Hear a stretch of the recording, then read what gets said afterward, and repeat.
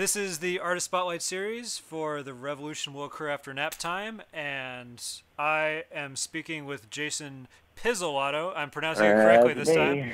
who is the man behind the kind of filthy industrial dub project Mind of God.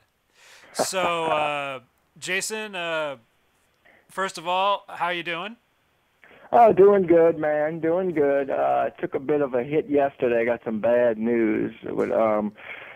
Speaking of which, I wanted to mention this to you anyway, because I'm thinking about dedicating the cassette to my friend who passed away yesterday. If you could add that on there, it would be great, man. Joey Lacaze. He was the drummer for Eyehategod. Okay, He yeah. passed away yesterday, man. Yeah, and it's been a rough couple days, man. A lot of people down here tripping out on that. And he was. A lot of people don't know this, but if you look on my page read, you could see it. I posted something that he did of a show that where he performed. He had also had besides just being a drummer, he was a experimental electronic musician. He had a project called Solemn Sickness Continuum. It was sort of like early SBK, Throb and Gristle type stuff. He used all of these old electronic gadgets and have like weird visuals in the background and whatnot.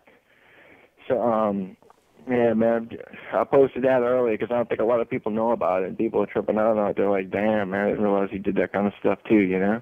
Yeah, I saw your post about that. Sorry to hear that you lost a friend. Yeah, thank you, man. I appreciate it. It's a rough one, man. He was a one of a kind, a total hilarious guy to be around, and just real down to earth, not a snooty snobby guy like some of the some musicians are like that. Yeah. Not him, not in the least bit, man. Yeah, I can imagine No. anyone in Mind of God is certainly an interesting character. Or, sorry, Eye of God. I Hate God. Wow, I Mm, always screw that yeah, up. I Hate God. yeah. I Is know what it, you mean. is it, Oh yeah, they're a bunch of. Oh yeah, they're quite the bunch. I traveled with them a few times. I went to Tennessee with them around '03.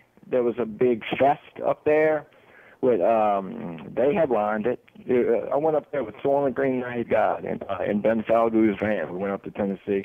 A whole bunch of bands played, heavy bands. Meat Jack, Keel Hall, the fucking Champs. It's one of my favorite bands. They're awesome.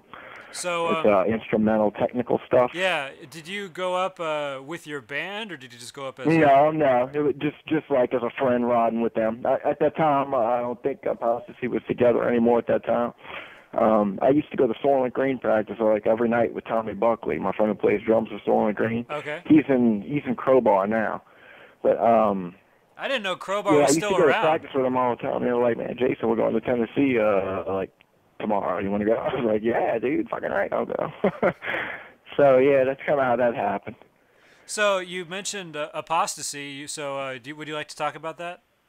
Yeah, that was the death metal band I was in the early '90s. We're influenced by acts such as Autopsy, Immolation, Incantation, early Napalm Death, that kind of stuff. We used to gig with we'd play gigs with Soilent Green, Paralysis, Mule Skinner, Flesh Parade, all the other heavy acts from down here we used to play shows with. And that lasted a good little number of years. We made a demo and whatnot, and we're right up there with the other recognized bands at that time. And you were just playing in the sort of New Orleans metal scene? Yep. It was a New Orleans underground heavy scene. Yep, correct. Thrash bands, death metal bands. I Hate God was just starting around that time. Slugs, who later became Crowbar, had Incubus, Exhorder. We had a lot of heavy acts who came from this area for sure. And yeah, I mentioned this before in the first take, but I'll pretend to be ignorant again. Now, me up here in Alaska, who doesn't really know anything. uh, uh, You picking up faster than most. Yeah, I tell you that. yeah, but when I think like Louisiana rural or just southern metal scene, I'm usually thinking of like slow, doomy sludge music. So Yeah. I was kind of surprised to hear about death metal in Louisiana. So would you like to talk about Yeah. that? Yeah, absolutely.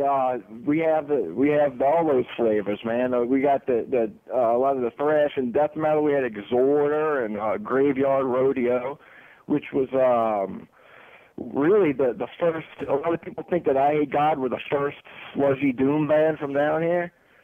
but actually it was Graveyard Rodeo, who drew their influence from like early Melvins, which is also where Eyehategod got a lot of their influence from. When they first became a band, they were like, we just want to be like early Melvins, like Bluey Porch Treatments type shit, you know? Yeah.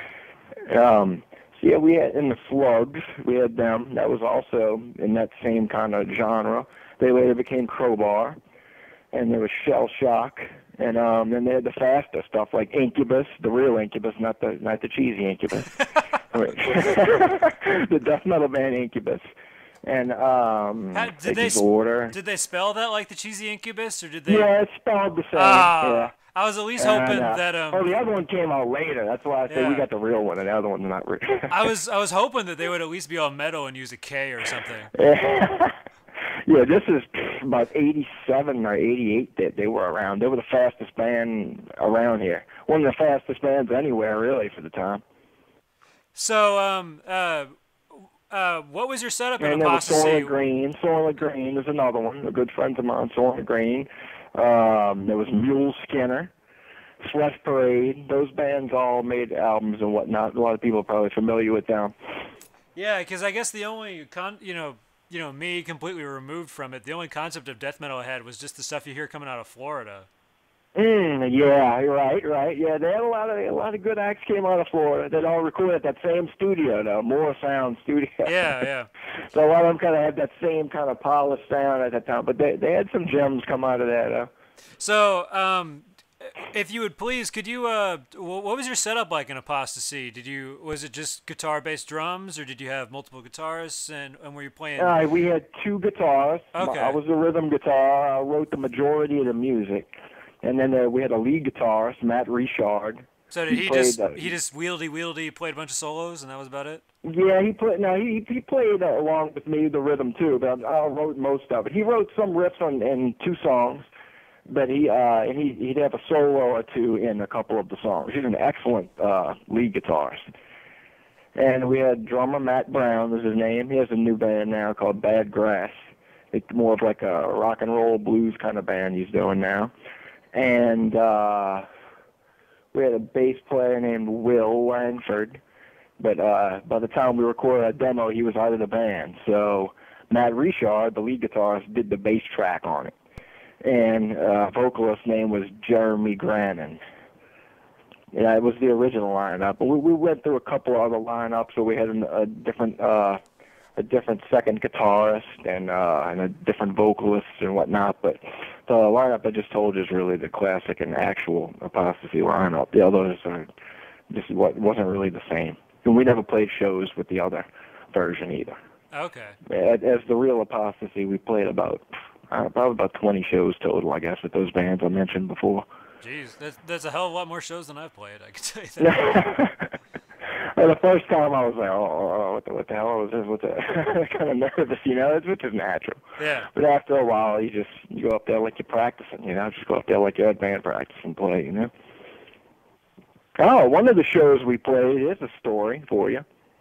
We played with a band. I don't know if you ever saw this before, Reed, but I got to make a separate folder for it on my Facebook page. I'm so unorganized about shit. It's terrible. All the way down on my photos on my page, I got all the flyers up of the Apostasy shows that we played with Soilent Green and all those other bands. We played a show with a band called the Satanic, which was Kirk Weinstein of Crowbar on guitar, Mark Schultz, who used to be the bass player for Eyehategod on bass, Joe Fazio, who was the drummer for Superjoint Ritual and Hank III on vocals, and Phil Anselmo, Pantera Down on drums. Wow. Yeah, that was the last show we ever played at this little place called the Abstract Bookstore. We used to play there a lot. It was a little bookstore. Man, this is a creepy little place, man. It was a bookstore, and in the back they had like a big, I guess you'd call it like a garage, like a long garage you could walk in and walk down with a solid concrete floor, just like really basic, bare bones kind of place with a little stage where you could just set up and play and have 100, 200 people stuff in there, That's really cool. We used to have this and place. And on top of it, on top of the place was like some kind of mental institution. Can you say that again? A mental institution? Yeah. And we'd be playing shows, and sometimes it was like a mental outpatient place. And sometimes they would come down there for the shows. It was crazy, man, literally. Did you ever, were there like crazy mosh pits or something just because Oh, they're it was nutters? insane. We had this one vocalist named Troy, who was after Jeremy, and he was big time into Gore. Remember Gore, the band that would spray you with blood and all that kind of shit? Everyone knows Gore. Okay, well, he liked that a lot. And so I kind of let him run with that. And he would, like, get, like, buckets of, like, cow blood and stuff. And I don't know where the hell he got this shit, man. Like, dead birds with maggots in them and shit, and he'd throw it out on the crowd. And he had a raw steak, some kind of big old slab of meat, and he threw it out into the crowd. And one of the mental guys, the mentally, handicapped type people from upstairs was down there, and he picked it up and was gnawing on it and was running around in a circle in the pit, gnawing on the raw meat. That is they're crazy. trying to play, looking at this guy, thinking to themselves, man, I hope we ain't liable if something happens to this dude. You know, I'm not. I didn't throw it.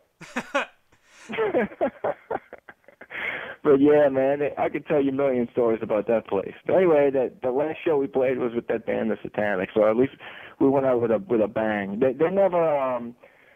The Satanic never released any albums. They did record a demo, which I have a copy of on tape. I don't think only a handful of people have ever heard it.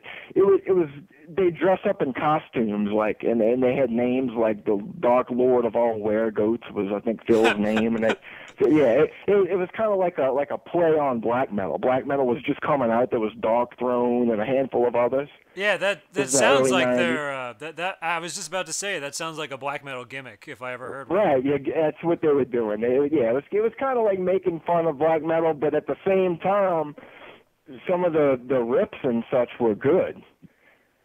It was heavy stuff, man. It was Satanic. Yep, that was the last show we ever played. It was with them.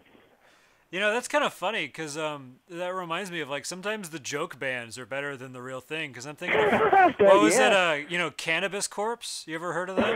Right. Yeah, I heard 2 songs by them. I was like, damn, these dudes are more talented and better than Cannibal Corpse. I know their riffs are insane for people that smoke pot all the time. You said that because I don't know who posted it or where it was, but I saw it on Facebook or something. Somebody posted that shit, and I think I clicked on it on accident or something.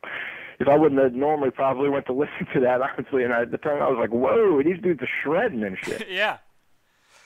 So you were in this death metal band until, when did you guys break up? I guess about, let me think for a minute, around 98-ish. Okay, and... Yeah, about 98. And you started this Mind of God in February of this year, right? Yep, February of this year I started it. Okay, so that's, over... Want me to tell you about how I started that again? Yeah, I was just about to, so you basically took just over 10 years off, and then you come... Yeah, I did. Then you come back with personal problems where music wasn't even on my mind at the time. I was just going through a lot of hard stuff. The hurricane came and made it worse. And so eventually... about 2 years ago, I stopped doing all the stupid shit that I was doing, and I got my mind right, and I got another guitar and equipment, and I wrote about 13 new songs. It's not really, some of the riffs you could consider death metal, but it's more influenced by like stuff like early Melvins and Confessor and Breadwinner, like heavy off-time kind of stuff. Mm-hmm. And so I've got a bunch of new songs written in that vein. Some of them are on my Facebook page and me playing them, like 3 or 4 of them. I'm going to do another one soon. But anyway, it's really hard to get a drummer and bass player and whatnot because it takes serious dedication and time to do that. And a lot of friends I know are either already in bands or they got families and whatnot. So, and I know what a headache it is being in a band too. I'd still do it, but it hasn't come together yet. So, February of this year, I was screwing around on YouTube listening to noise because I like some noise like A-Trax Morgue, Death Industrial kind of noise stuff too, like A-Trax Morgue and Cadaver. Yeah. Bride of Death Now, that kind of stuff. And I ran across Noise Nazi. And I liked it. So I was like, man, let me see if I can find this page on Facebook. So I found it. And I commented under one of the tracks. I was like, man, this stuff is killer, man. I was like, I turned my friend Mike Williams from Eyehategod onto it. He likes it. And so the guy responded, he was like, what? That's my guys listening to our stuff that rules and shit. So then he sent me a friend request on his personal page, and it ended up being Matt Bonk, the noise Nazi man. Yeah. So I got to talking to him a bit, and we hit it off right from the jump. And I told him my story about how I made music, and I showed him some of my songs I wrote on guitar. And I told him that I also liked electronic stuff too, not just the death industrial and noise stuff, but also like dub, like Scorn and Coil and Ambush and Solaris and Tactile and Scientist and Japanese stuff too, like Dissecting Table and Ground Zero and shit like that. And he was like, man, he's like, you can make some stuff like that. Look up this program. And he told me to look up Fruity Loops. He's like, that's what I use to make my stuff. I was like, all right. So I looked it up. And I downloaded it, and I started messing with it, and by the very next day, I had the track recorded already. It was a basic track, but I still kind of like it. The recording quality isn't quite as good as on my newer stuff because I hadn't figured out exactly what to do about that yet. But I immediately realized, I was like, man, this is something I can do, and I can really, I think, be good at. So I've been at it ever since then, since February. And I got 26 tracks recorded. A mini LP out on SP, which you put together. Thank you very much. You're welcome. And I got the new cassette coming out. Not Coming Out, it's called. It's got 8 tracks on it.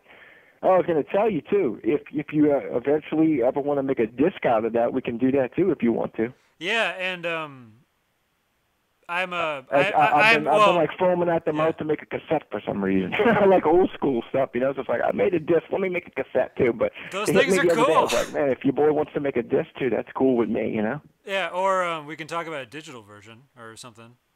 Okay. For when the cassette. But anyway, yeah, that's coming out next. Not coming out. It's coming out next.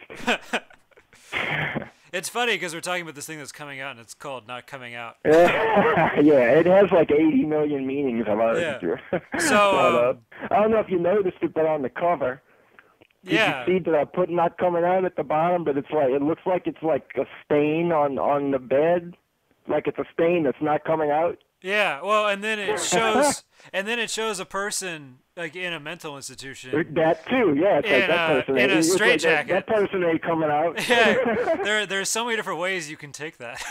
Yeah.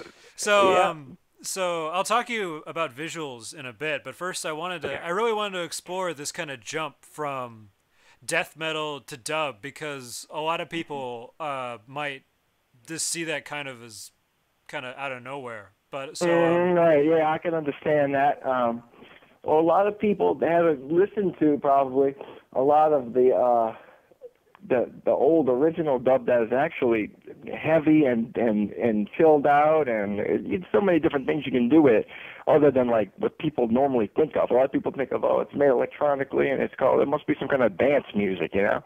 But if you go back and listen to some of the heavier stuff, like the groups I mentioned, or the artists I mentioned, like Scorn and Tactile and Scientist and Coil and Solaris and such, it can be just as heavy, if not heavier, than anything with a distorted guitar on it, you know? Yeah. Just a lot of people don't realize that. But, around the late 80s, early 90s, right, when the death metal was coming out and whatnot, I started getting turned on to by friends and whatnot, experimental stuff like those groups I just mentioned, and I've always liked that just as much as I've liked any guitar-driven stuff, just as much, if not more. So, yeah, I've always wanted to do something like that, and now I have the ability to do it. It's funny you mentioned the heaviness because, you know, when I first released your album, it was on SP Net, which is a net thing, so I was only listening to it through my kind of crappy laptop speakers. Right. And then, but when I did that pay-for-print physical version, and I was listening to it to make sure the CD burned okay, and I put it on my real stereo stack, there was this whole new rich bass that I had completely missed before. Nice. Those Good. tracks I'm glad filled that out. Through, man. Sometimes I gotta tweak things just right to get it either. Sometimes I'll record a track and it'll be a little too much, so I have to go back and re-record it and pull some stuff back to get it where it's just right, you know. So sometimes a little too much can be good too, though. Yeah. I just remember suddenly, you know, I could hear the bass going through the floor, and I was like, whoa.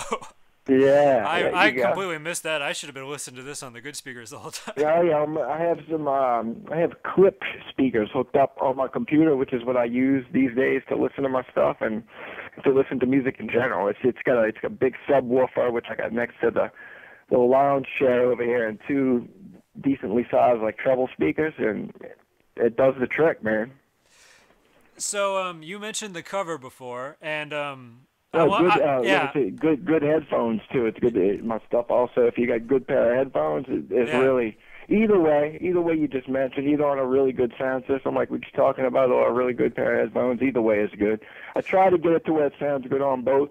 It's odd. Sometimes it'll sound good better on one than the other, but it almost always comes out the way I want it on headphones. And on the system itself, it normally works out good on that way too. Yeah, there is just something about headphones where things just tend to sound better on headphones. Mm-hmm. Yeah. Yeah, when I'm getting my sounds just right and all, I use my headphones 99% of the time. So professional. Yeah, let me tell you. The ones I have really aren't that professional, honestly. I saw some people talking about headphones the other day. Like, yeah, I got some good the other day for a good price, $400. I was like, whoa, what? I was like, damn, mine are like $70, and they're killer, I think. Sennheiser is what they're called. I mean, they're good. Germans make good stuff. I give them that. The clip speakers I have are German. That's it. They're good at making stuff like that. Yeah, they got to have their Wagner and just perfect, fidelity. Yeah. So, you talked about the cover, and I noticed your stuff is always very visually rich. Like when I released your first little mini LP, Treating the Sick Through Sonic Violence, you had 4 inserts on that sucker, and then a front and back cover, and then this album not coming out has, if I remember, 4 images, maybe 5. Yeah, I actually have made an image for each track. Actually, I usually do that. I make an image for each track that I record, but I picked the ones that I thought would go with the release the best, or that I think came out the best, a combination of both, and I sent them to you for the release. So that was great the way you used a lot on the first one, man. It looks fantastic. Oh, thank you. I saw all those pictures and I just thought, I got to do this justice. I got to work all these in. And so, yeah, you did that. You did that. So what I really wanted to ask you was, which comes first? Is it the music and then you find images to match the music, or is it the image and then based on looking at the image you're inspired to make music?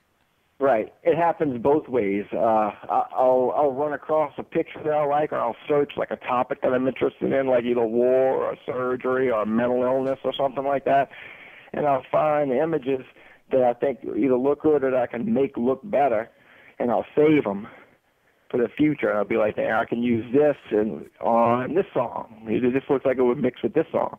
And I do the same thing with song titles. I'll just be sitting around the house doing whatever, and a song title will pop into my head, so I'll write it down.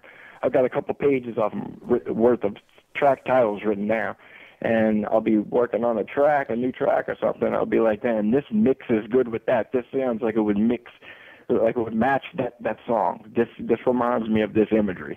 So I'll put the two together. Or sometimes I'll be making a song and a title will pop into my head. That happened with Panther Production Line. I was like, this reminds me of like tanks being produced. So I came up with that title right there on the spot. So I also noticed that you do a lot of treatment on your images too. Like they almost look kind of like grainy photographs, like they could have been taken in the 1930s, but if they're these horrible, garish looking monstrosities. So right. do you do like digital production, like, or I usually at first I would pretty much just use the image as it was that I found and put a Mind of God logo on it. But eventually I got into manipulating them with software and whatnot and making them look a little better, or how I wanted them to look. Sometimes they look totally different than what the original picture looked.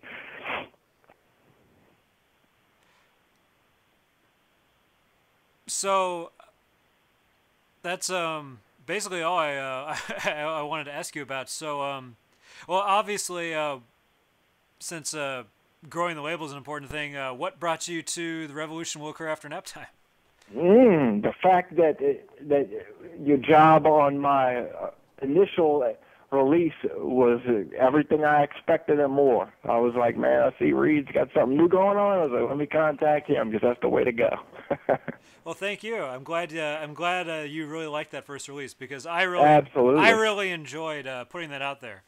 Because, fantastic, man. Because one of the downsides of SP was it was like noise, Yeah, ambient, and some noise. I know this. And I'm not some of it is good. Don't get me wrong. Yeah, well, no, you can only take so much of one thing. You know? Yeah, I mean, I make noise, so I can't really complain about noise. It's just it was really nice to see something different.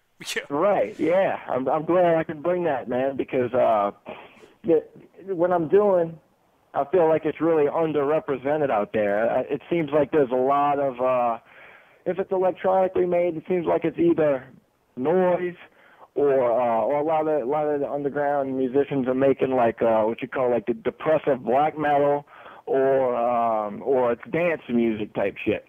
It doesn't seem like there's a lot of stuff like I'm doing out there, so I'm glad about that. In a way, it's hard because people are like, what is this? You know, it's like they don't really know it. I think a lot of people really don't know what to make of it, but at the same time, I think that the far between the worthy understand what's going on. That's really all that matters when it boils down to it. Mm-hmm. So I was hoping to end this on one of your new tracks. So if you could pick a new track from your album, which would you like to close out this interview with? Oh, hold on. Oh, one from the new one? Yeah. Okay, how about we could go with Twitching Meth Head? Twitching Meth Head? Okay, yeah. So this is Retro Foreman speaking with Jason A. Pizzolato. I'm pronouncing it correctly now. And the man behind Mind of God. And thank you for listening to the Revolution Woke After Nap Time Artist Spotlight. And this is Mind of God's new track, Twitching Meth Heads.